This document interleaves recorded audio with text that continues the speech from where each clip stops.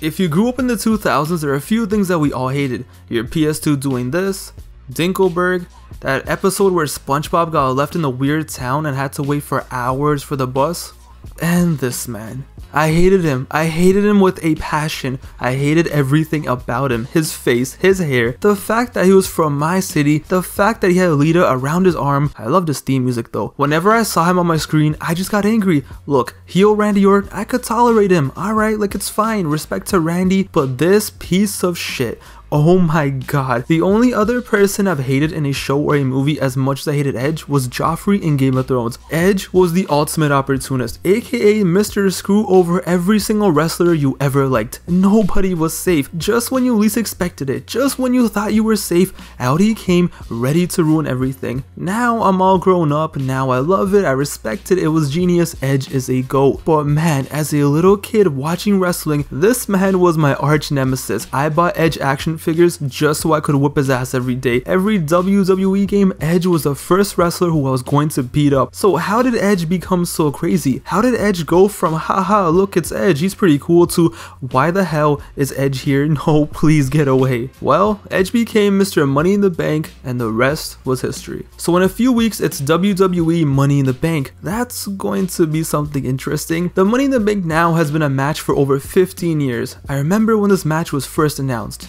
GG, I feel old now. Over the years there have been some amazing winners and cash-ins, but there is one man that I associate with the match, and that briefcase. There's one man who took that briefcase and he just ran with it. There is only one true Mr. Money in the Bank, and that is the rated R superstar, Edge. It was WrestleMania 21, the first ever Money in the Bank ladder match. Kane came out, ladders on fire, Shelton and Benjamin went crazy, but at the end of the match, it was Edge sitting there holding that briefcase, hugging it like it was his mom. He was the first ever Money in the Bank winner. Nobody really knew what this meant. They said, oh, anywhere, anytime, the Money in the Bank winner can cash in and get a title shot. But we didn't know anything. Was it really anywhere, anytime? Did he have to schedule it? What were the rules? When was it going to happen? So months went by and Edge slowly just became more savage and savage. First he beat up Kane and took his girl in kayfabe, then he beat up the guy who he took Lita from in real life. Every week all you see is Edge just screwing over Matt Hardy or some other wrestler and just making out with Lita, of course while carrying around the briefcase. He sent Matt Hardy packing to Smackdown after winning a ladder match in which the Money in the Bank was on the line. So first he took his girl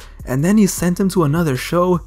GG. We got the debut of the Cutting Edge, and Edge was just simply doing his thing. Eventually Edge was in a feud with Ric Flair, and it was like, okay, that's cool. Don't get me wrong, we still hated Edge, but I was like, he's just beating up old man Ric Flair, who cares? Do your thing, Edge. The reason we didn't care was during this time, our Lord and Savior John Cena was the WWE Champion, and man, Super Cena was in full effect. Hide your kids, hide your wife, and especially hide your heels, cause Cena was beating all the heels. Spinner belt was spinning to full effect, JBL clapped. Jericho clapped, Christian sent to TNA, Kurt Angle clapped. Nobody, and I mean nobody, was stopping John Cena. It was New Year's Resolution 2006, the first pay-per-view of the new year. Cena had been WWE Champion since April of 05. 9 months later, he was still champ, and this pay-per-view was okay. Triple H beat Big Show, Edge bashed in Old Man Flair's head with a briefcase, but I was just excited because once again it was time for Super Cena to shine. He was in the Elimination Chamber match. Now mind you, normally as a kid I would be scared if my favorite was in an Elimination Chamber match, but Cena, come on man, Cena never lost. What is losing? Cena doesn't even know how to lose. And which bum was really gonna beat him in the Elimination Chamber match?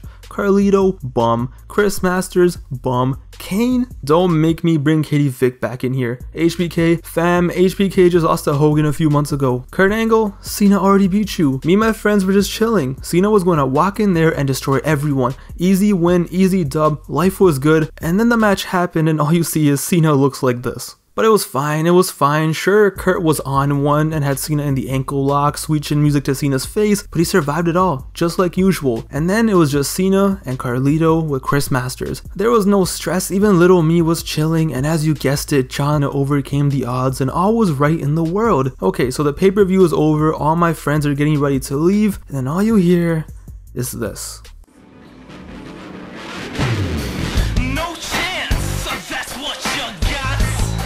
Oh look, Vince is out here to congratulate Cena. Yay, the boss is going to give Cena some props. It's all good, I'm down for this. And at that very moment, nothing was the same ever again. See, Vince did congratulate him for sure, but he also said that Cena had one more match. Out came Edge. Yes, Edge, the man who was out here wrestling old man Ric Flair earlier, is now finally cashing in his money in the bank. 9 months later, 9 months, half of us forgot what the briefcase was even about. At this point, it was just an accessory. Edge never teased it, they slowly stopped bringing it up. It was more a weapon than anything, but now it was time. Edge was having a WWE Championship match at the end of a pay-per-view. Cena is in the ring looking like he took a shower in tomato sauce. Edge hands over the case to Vince, he goes in that ring, and it was like the world had stood still. This was it, the first Money in the Bank cash in. Nobody knew what to expect, nobody knew when it was going to happen, nobody knew how, but here it was, 9 months later. John Cena, after wrestling in the Elimination Chamber match for 30 minutes and bleeding everywhere, had to wrestle Edge for the title. At this very moment, little me truly learned life was indeed not fair. Cena somehow got up and spear. 1, 2, okay, Cena, wow, Super Cena kicked out. Edge was shook and I had hope. I believed maybe there was a chance because like I said, I didn't think it was possible for John Cena to lose. He was just so OP and I'm like, maybe he can do this. So Cena gets up again and bang, another spear. 1, 2, 3. Edge stole the WWE Championship. Edge walked in there, handed the briefcase over, speared Cena 2 times, and simply became the champion. It was the most surreal thing ever. It was perfect. Edge became the ultimate opportunist on that night. Edge also became my arch nemesis. It hurt. It was so random, so out of nowhere, but so perfectly executed. Nobody saw it coming, and since it was a first, it was just unbelievable. The same night, Edge had a match with Flair for the IC title, but he got himself DQ'd rather quickly into the match. But it all made sense. He had bigger plans than winning the IC title and beating up Ric Flair. He had way bigger aspirations. This match perfectly sold just how powerful the Money in the Bank truly was, and this elevated the Money in the Bank to arguably the most important match every year, right there with the Rumble. And after this night, oh my god, Edge was in full effect. Just when you thought he couldn't get more slimy and villainous, he went out there and he went full rated R mode. Live sex celebration on Raw, beating up old man Ric Flair again in a TLC match. Sure, he lost the title to Cena a few weeks later, but Edge didn't let up. Once he became champion, he just got even better and he just reached another level. He was out here beating Foley in a hardcore match, beating up ECW legends at One Night Stand. Edge truly became the rated R superstar. In 2006, the Money in the Bank winner was RVD. RVD did not do what Edge did in cashing in randomly. Instead, he challenged Cena to a match at ECW One Night Stand. RVD wanted a fair and square match, but he wanted a home field advantage, and they had an amazing match with one of the most wild crowds ever. Once again, I was a kid, so I was on Team Cena. At first, I was confident. And then the match was about to start and the crowd was going crazy, throwing toilet paper at Cena, throwing his shirt back. If Cena wins, we riot. Yeah, Cena looked scared. So I was definitely scared, but Cena was holding it down, right? He can win this, he's fighting, he's doing his thing. And then a random man walks in, motorcycle helmet on, and spears Cena through a table. He takes off the helmet, and who could it possibly be? Edge.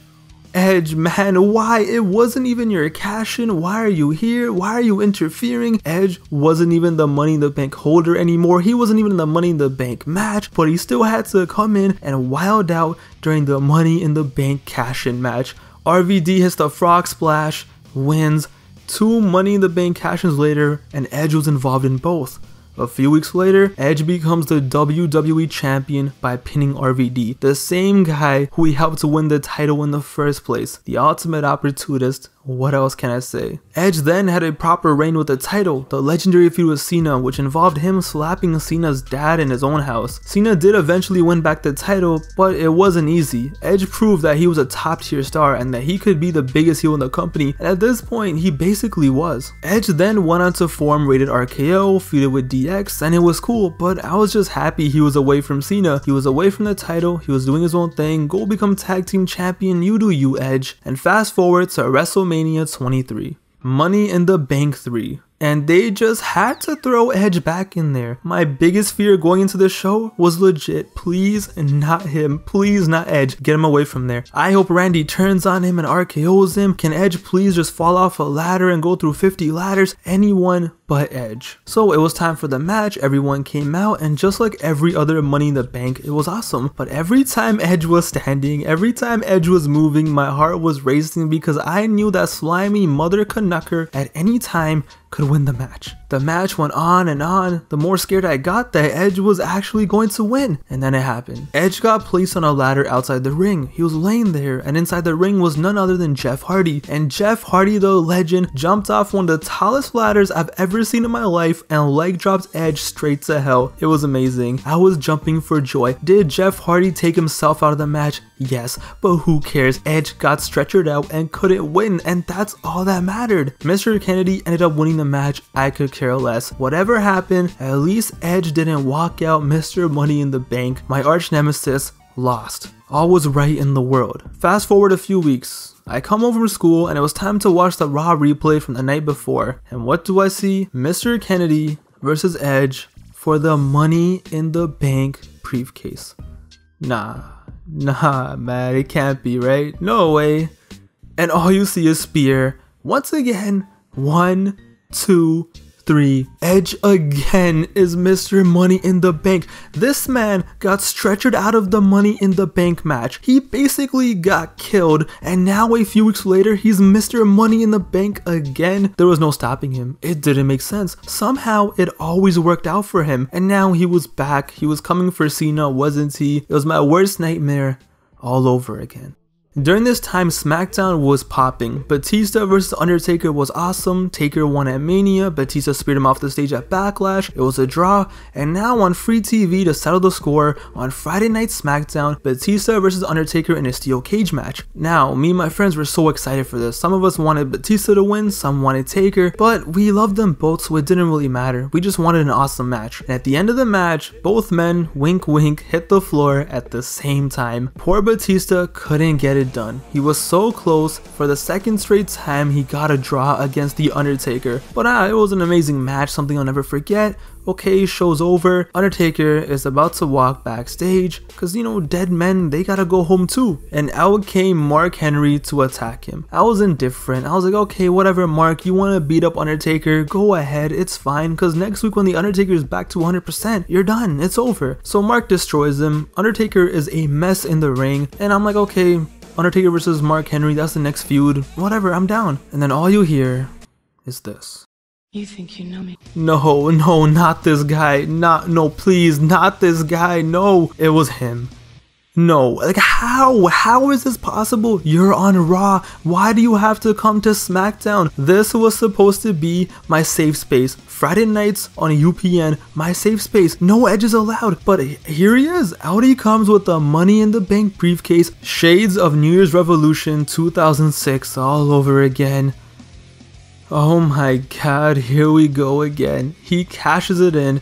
He hands over the briefcase. He's screaming. Cole is screaming. Even JBL, the heel commentator, is screaming, saying, not this way, Edge, not this way. Taker is a mess. The referee doesn't even want to start the match, but he has no choice. Edge just attacks him like a shark. Sure, Taker kicks out, but it doesn't matter. Taker tries sitting up, but Edge with the spear.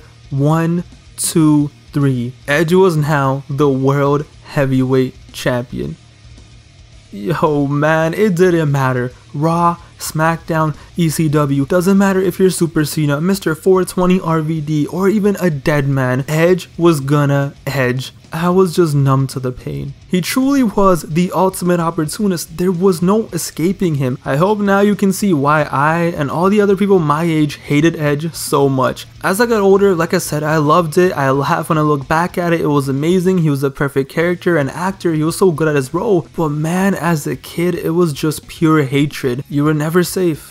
That alone makes Edge Mr. Money in the Bank, but it doesn't stop there, because shout out to Karma. At least in 2008, Edge got a taste of his own medicine. He was World Heavyweight Champion, Batista beat him up on Raw, and out came CM Punk cashing his Money in the Bank, and Punk took a page out of Edge's book and became world champ. In 2008, Edge lost a brutal ladder match to Jeff Hardy, and right after, CM Punk cashed in on Hardy, another Money in the Bank match that involved Edge. And then in 2010, the Smackdown after WrestleMania 26, Chris Jericho cuts a promo about how he beat Edge to retain the world title at WrestleMania. Edge comes out, destroys Jericho, allowing Jack Swagger to come out and cash in the Money in the Bank. From 2005 till 2010, Edge was involved in every single Money in the Bank moment. But to be honest, it doesn't matter. The moments from 05 to 07 alone were just legendary. Edge used the Money in the Bank briefcase and made himself a legend. Without a doubt, he is the ultimate opportunist and the true Mr. Money in the Bank. When I think of Money in the Bank, the first person that I think of is without a doubt Edge. But to be honest, I blame Matt Hardy. If Matt Hardy just beat Edge at Raw Homecoming and won the briefcase back in 2005, all of this could have been avoided. But no, he just had to lose. But hey man, because of Edge, we had a lit childhood. So how can I hate? Anyway, hope you guys enjoyed. Follow me on Twitter and Instagram at WrestlinGifs. I provide some quality content on other platforms too, okay? Follow my boy Dima Designs. He made the fire thumbnail. He is just way too elite at design. So check him out. Stay tuned for more content. Like it if you like it, dislike it if you don't. Subscribe to stay up to date, and I'll be back with another episode very soon. Thank you.